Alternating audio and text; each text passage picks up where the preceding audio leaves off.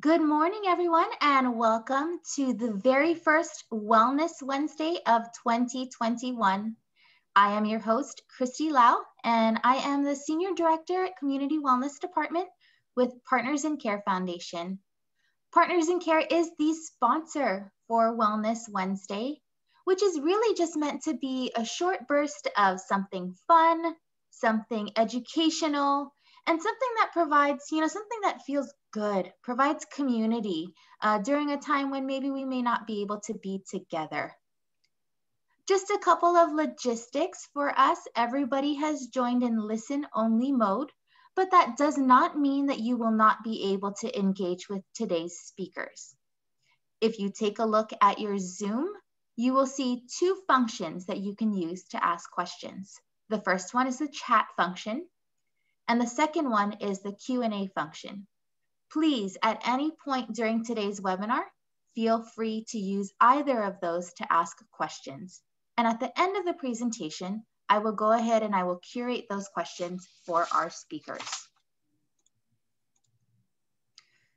We are so fortunate today to have two great speakers with us to talk about a very important topic, HomeMeds, which is a medication management program developed by Partners in Care Foundation.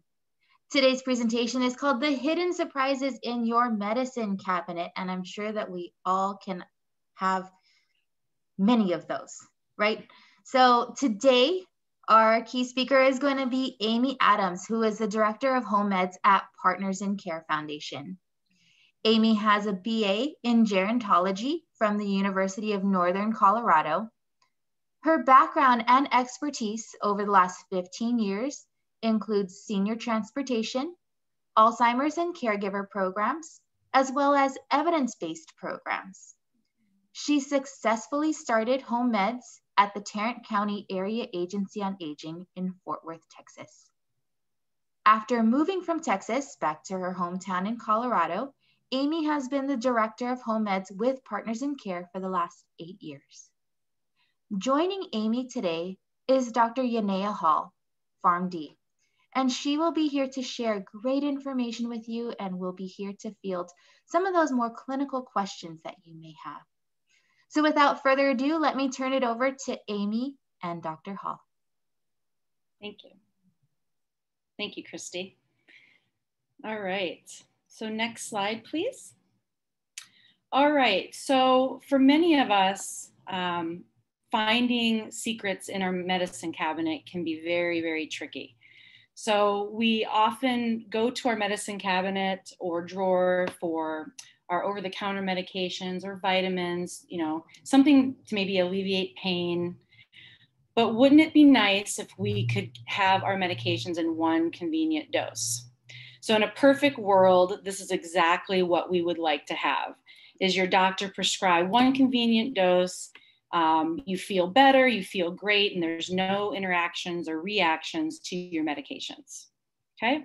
But in the COVID world that we live in today, many of us are at home, and we're really trying to kind of navigate through how do we fill our medications, how do we get to the pharmacy, how do we get back to our physician office to get those refills, or maybe even talk to our physician about a new medication or an ailment that you're feeling at that time.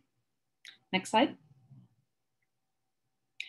So today we're going to kind of have two tracks of information. So we're going to talk a little bit about our HomeMeds program, that I'm the Director of HomeMeds, and we are going to just briefly talk about this medication program that is analyzed through a web-based platform, as well as we have a pharmacist that reviews that information.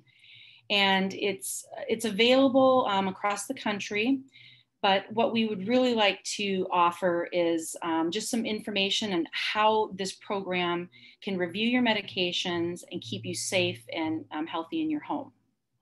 So this slide here represents a common and costly problem that we see across the country.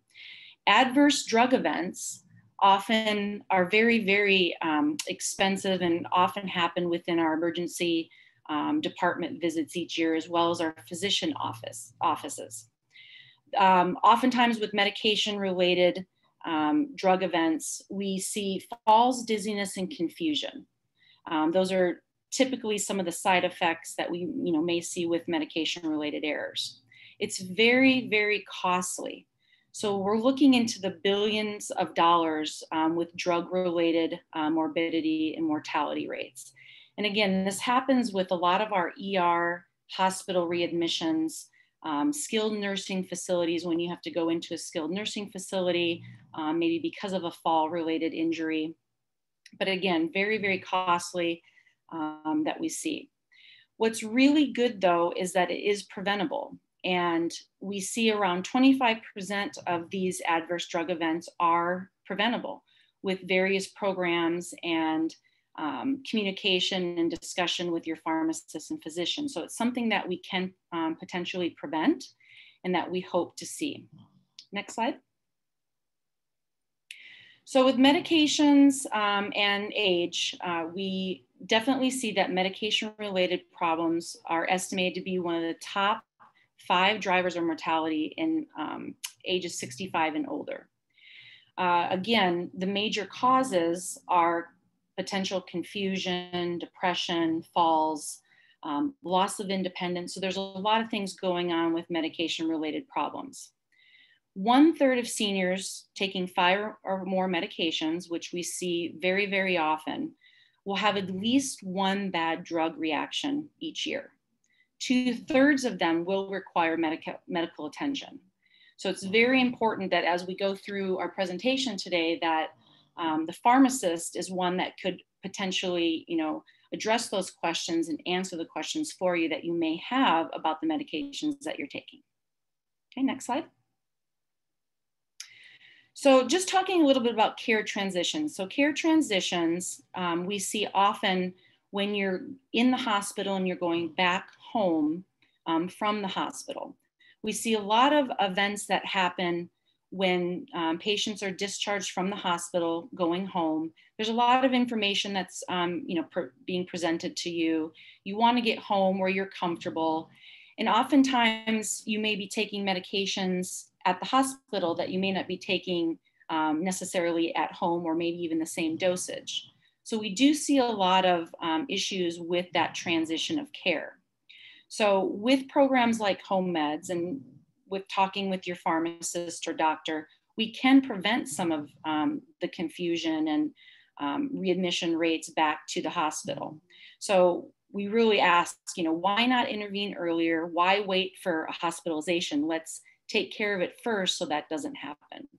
Okay, next slide. So these are 2 pictures that we got when we completed home assessments. This is what your doctor or pharmacist don't see when they're in, when you're in the physician office. So these are very extreme, but we do have, patients or clients that have a lot of medications and medical, devices in their home that they may not just be able to get a handle on, or they may just need help getting organized.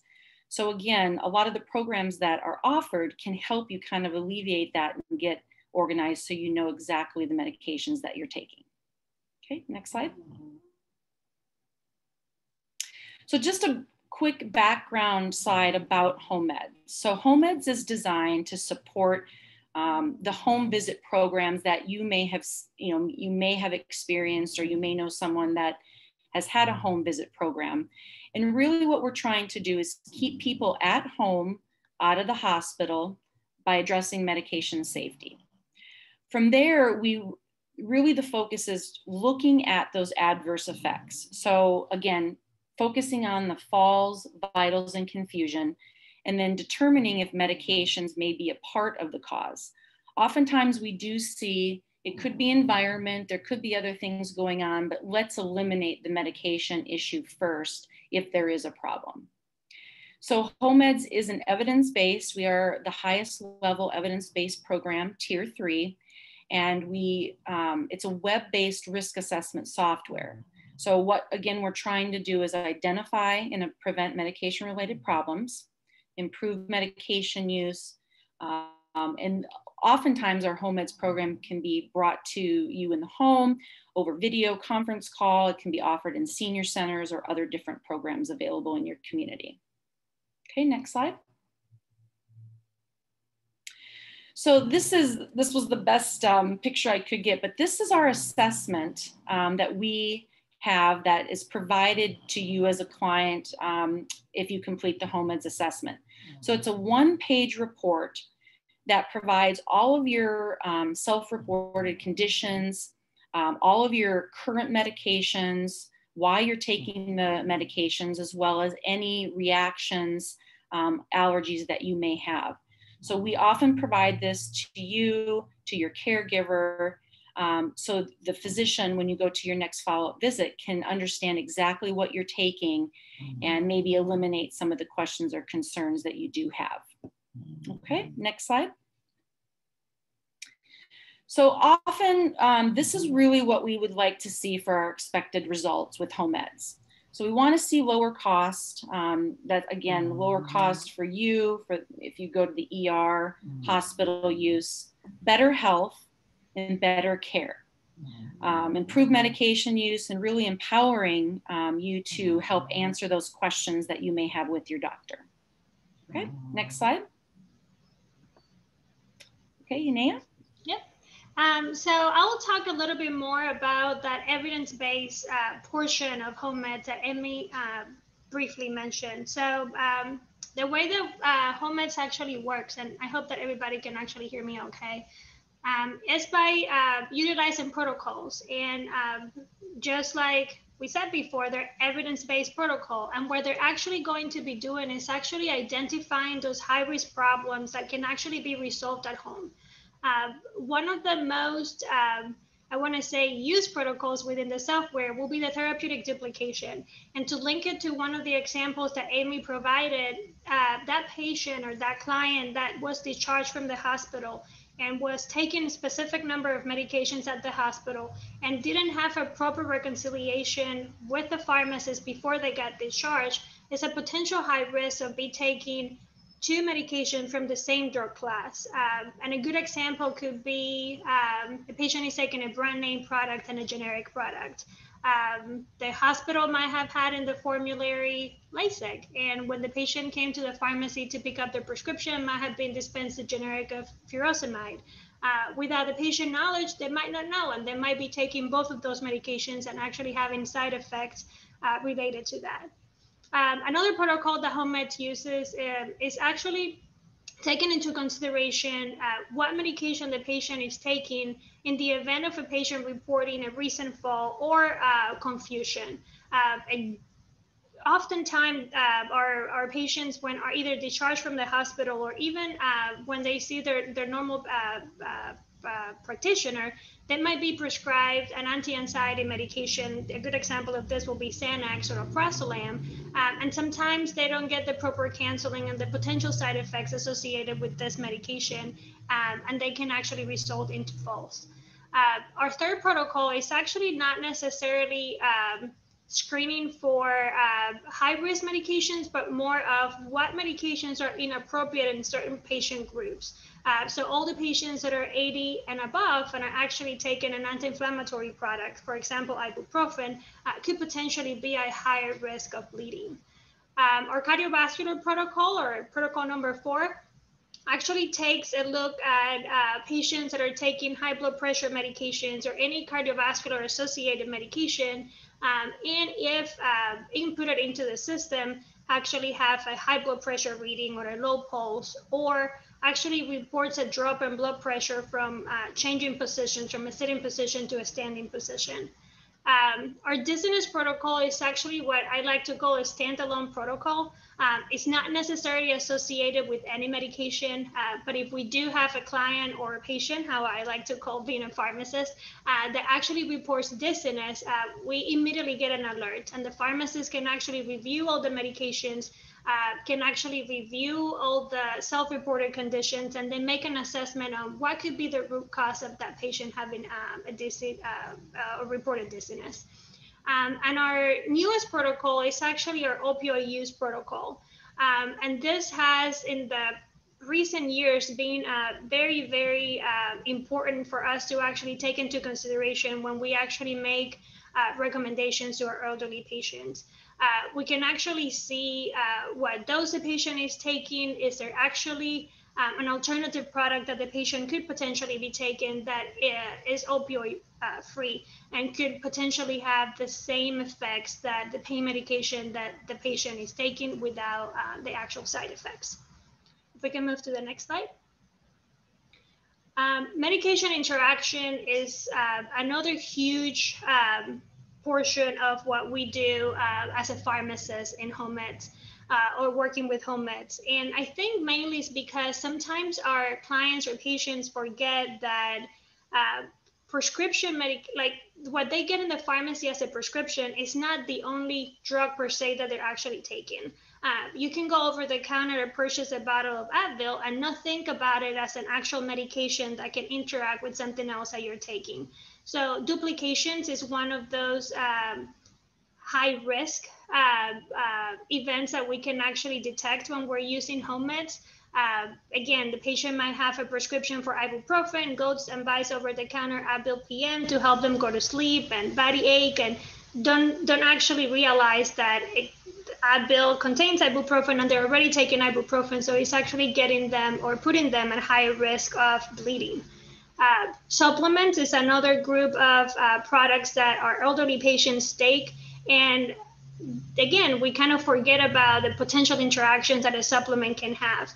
A good example that we're listing here is ginkgo biloba, that is so widely used for improving cognitive function or in dementia patients.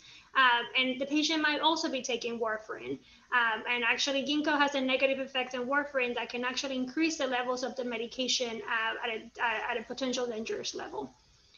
Foods, I mean, who would think that food would actually interact with a product that a doctor might have prescribed? But there are specific food categories or specific fruits that can actually have an adverse effect and prescriptions that are very well known and prescribed to our patients. In this case, we're listing grapefruit juice and Lipitor or atorvastatin, which is cholesterol medication. Grapefruit juice can actually increase the levels of Lipitor that can potentially be dangerous to a patient. Next slide.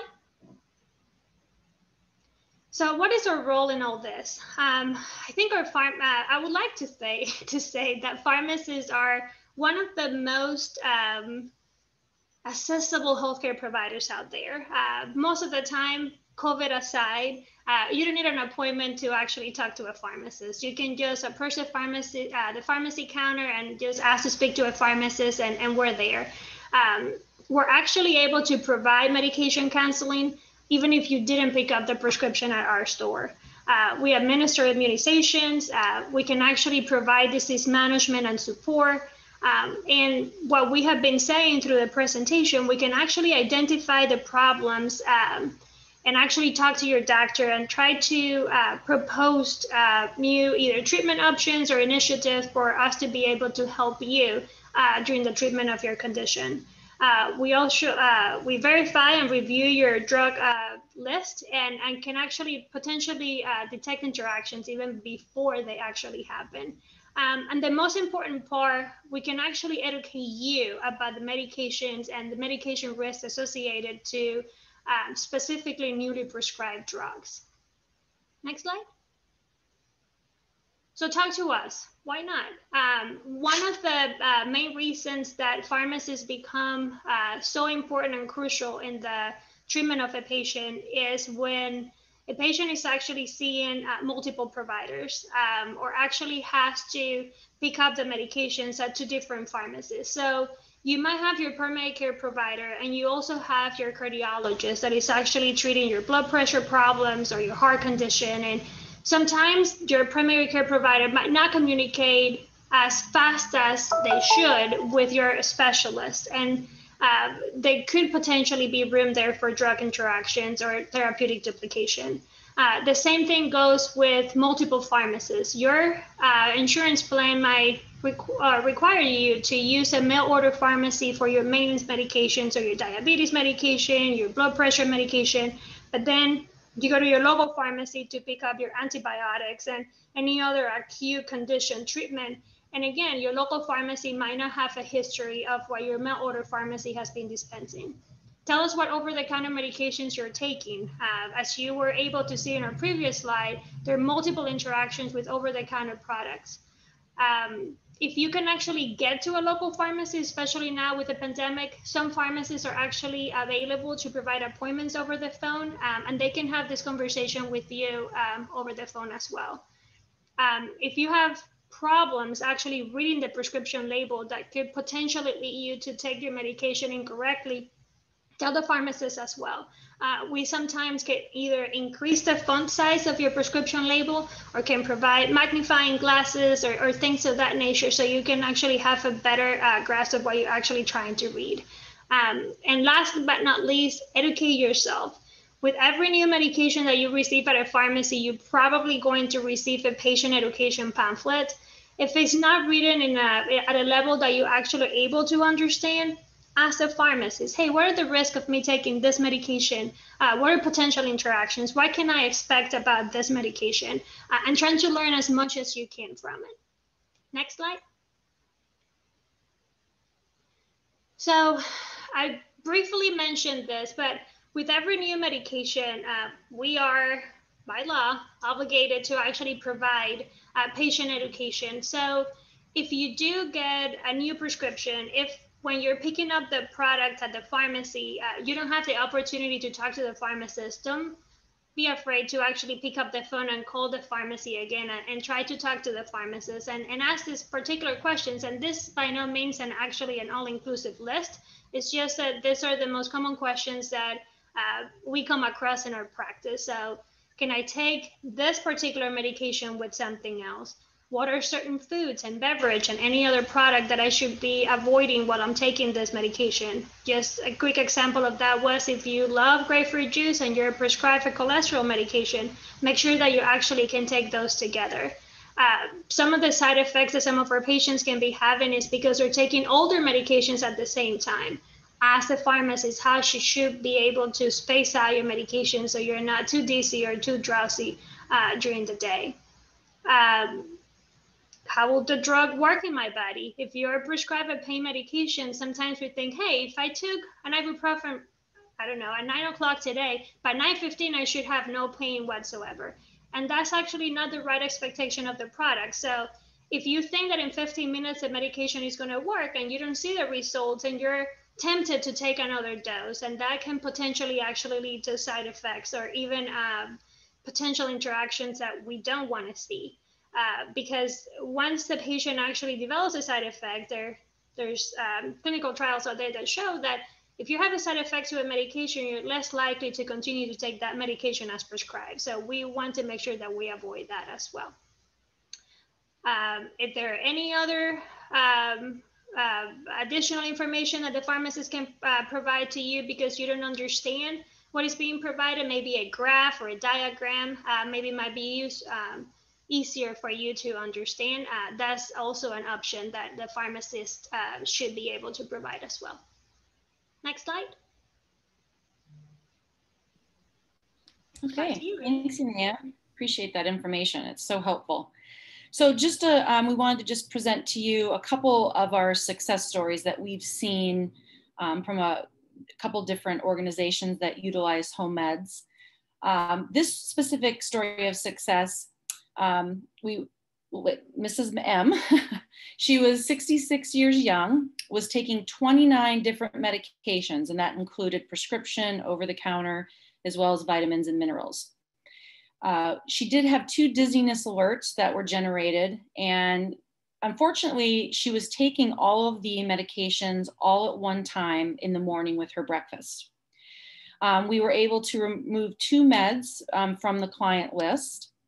And once there was a recommendation from the pharmacist and the physician advised out to space out her medications, the dizziness decreased, and she was much happier taking a couple, 2 different medications that she really didn't need at the time. So that was one of our success stories. And next slide. And this was Mr. J. He was 78 years old. He was taking 21 different medications. He had 2 fall alerts generated, which means he had actually fallen within a 3-month time frame. He was again taking all his medications at one time with his coffee at breakfast. We were able to remove 6 medications from his list. He was taking more, he was taking 2 of the same medication multiple times.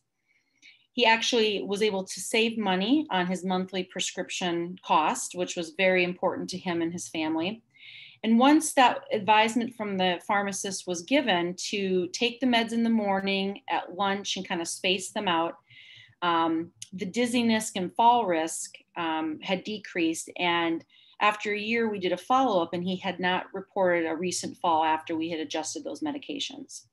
So there's definitely, you know, things that you could do to learn about your medications, learn to ask questions with your pharmacist and physician to help you, you know, just feel better and stay healthy and at home and safe. Next slide. So again, this just kind of sums it up. If you're happy and you know it, thank your meds, but also take your meds correctly. I think that's the takeaway, is making sure that you understand the medications you're taking, but you know, again, knowing that if you're taking them correctly, you'll be able to stay as healthy as possible in your home. Okay, next slide. Okay, so this is our, if you have any questions, we do have an email here. If you have information or you'd like to look at, you know, more information about HomeMeds, you can go to our website. But I will pass this off to Christy. Thank you so much, Amy and Yanea. That was wonderful information that I'm sure many of us didn't know that we needed this morning. Given this time of, you know, COVID and being home so much, you know, we've really got the opportunity to maybe open up our medicine cabinets and take a look, right? And see if any of this information is something that we need to apply.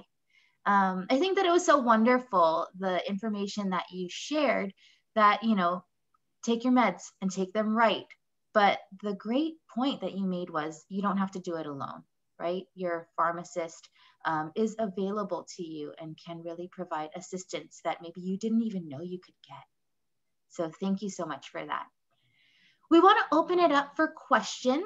So again, there are 2 ways that you can enter questions, the first of which is the Q&A function, and the second is the chat function. So if you go ahead and locate those, please feel free to type in your questions. I do see a couple. So the first one that I saw come through was, is there a list you might have that would outline medication and food supplement interactions? Something you might be able to recommend. Yeah, I think that's definitely, and I'm not sure who's interested, but if we can actually take advantage of the information provided in this slide, either HomeMeds at picf.org or perhaps even Amy's email, we should be able to compile, obviously there are thousands and thousands of medications and supplements out there that we wouldn't be able to actually include everything, but probably the most common ones we should be able to compile the list and provide it. Thank you. I do see another question. What is the title of today's presentation? So today's presentation was titled, The Surprises You May Find in Your Cabinet. So certainly there may be other surprises in there, but today we talk specifically about medications. I do already see some interest coming through about the list.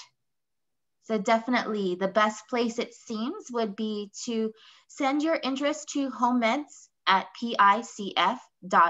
You have it on the screen right here. And that will be the best way to kind of close that loop. Another question here, are there tips on disposal of medications? If I can unmute myself fast enough. Most of the time, so obviously we don't want our patients or our clients to be dumping everything on the toilet and stuff like that. So the fire departments are usually a good source of information when it comes to disposal. Sometimes, depending on in your state, local pharmacists can actually take back. They have take back programs. not sure in California if that's actually a possibility, but the fire department should be able to point you in the right direction. Sometimes you can also buy this little, I call them carbon bags just for the lack of better words, but it actually has a chemical in it that deactivates the active ingredients of the medication, and you can just mix everything together in that bag with a little bit of water, and then you can actually throw it away in your garbage. But I always like to point our clients that if their pharmacy doesn't have take back programs, to go to their fire department and they should be able to point them in the right direction. Thank you. This is a question that we get frequently. Is it possible to get a copy of the slideshow? So I've got good news for everybody. Every single one of these Wellness Wednesday presentations has been recorded, with the exception of one of them. All of these recordings, including the view of the slideshow, is going to be posted on our Partners in Care Foundation website. The goal for us is to get that up there within the first quarter of 2021. So do stay tuned. If you are on our mailing list, which is how you may have found out about Partners in Care's Wellness Wednesday series to begin with, you will get notification once all of those videos are up. You may be able to catch up on things that you might have missed earlier in the series, or maybe want to watch something again. So do stay tuned. Thank you so much for the inquiry and the continued interest. Got another question here. Where is a safe place to store medications?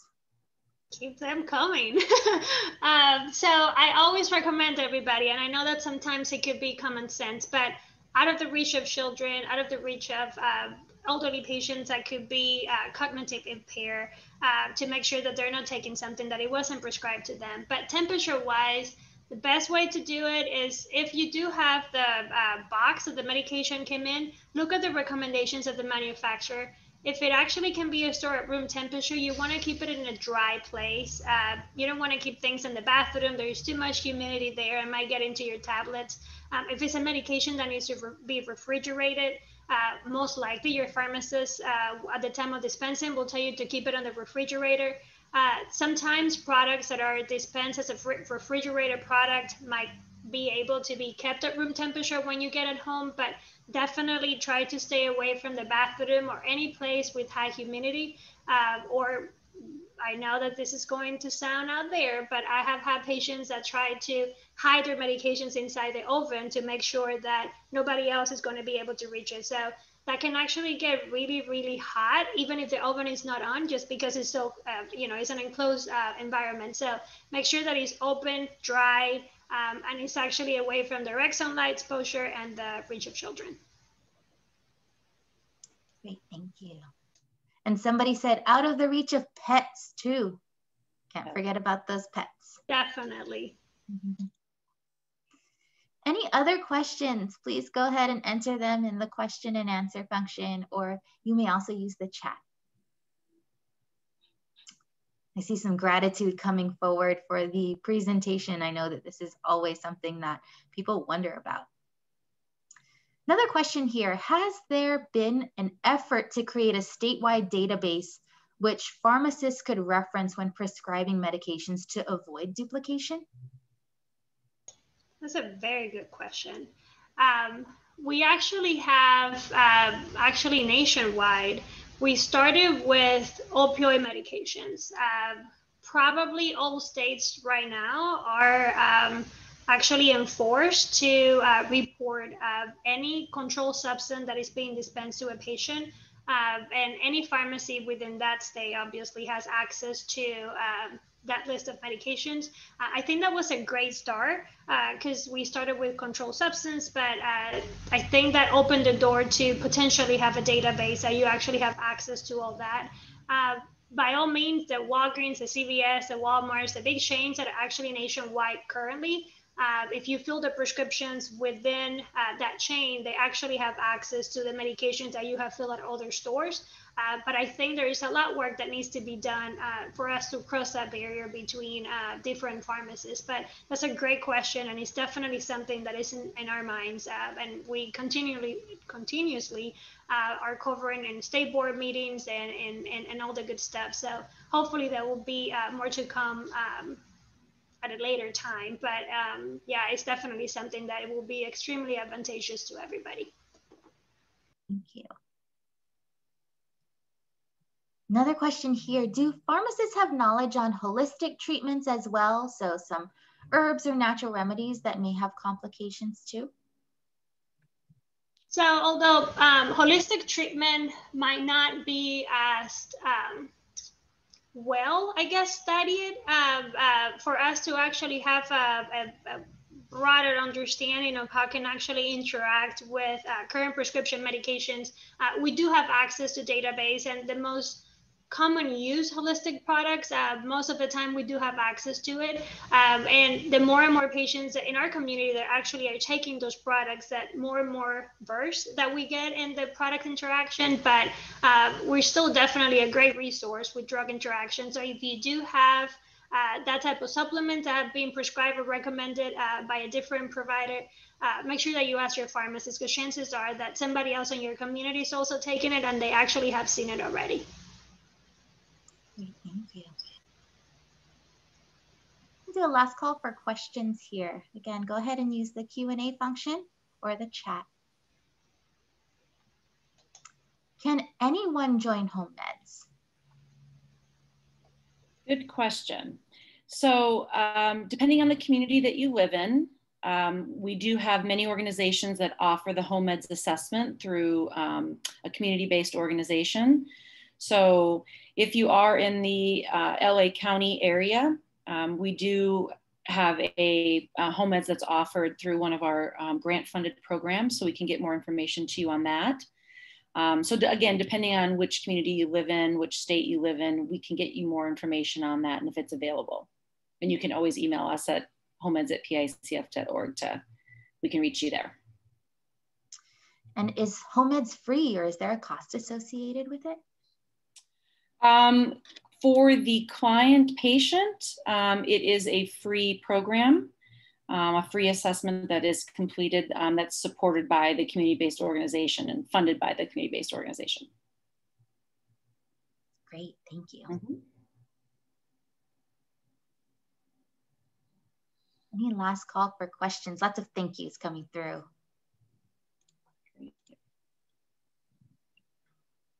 All right.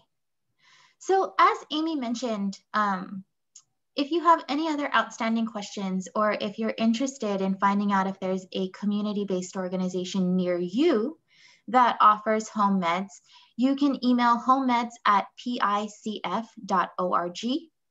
As she also alluded to, here in Los Angeles, Partners in Care Foundation is one of those community-based organizations that does provide HomeMeds assessments. And I'll talk a little bit more about that in just a little bit.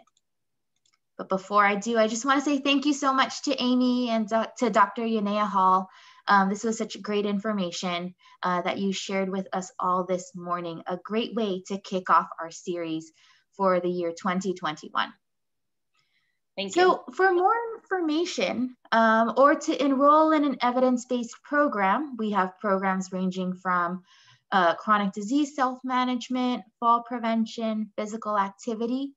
You can visit our website at www.picf.org/online-wellness-programs. And as a part of participating in one of those chronic disease self-management programs, we do have funding to provide HomeMeds assessments. So go ahead and check out those programs. And that particular site has an area where you can submit your interest, and we will reach back out to you. Again, here is the email address where you can direct general inquiries about HomeMeds, including that list we talked about a little bit earlier about drug and food and other interactions that may arise. Our next Wellness Wednesday presentation is going to be talking about nutrition education for all, for everybody. Everyone's got access, and that's going to be from Rika Drennan from Fresh Baby. That will be on January 27th at 10:30 a.m. Pacific time. So same time, same channel. Thank you everyone for showing up this morning, for joining us for today's Wellness Wednesday. And again, thank you to our speakers. I hope that everyone is able to take care and be well. And we are looking forward to seeing you next time, January 27th. Bye-bye. Thank you. Bye.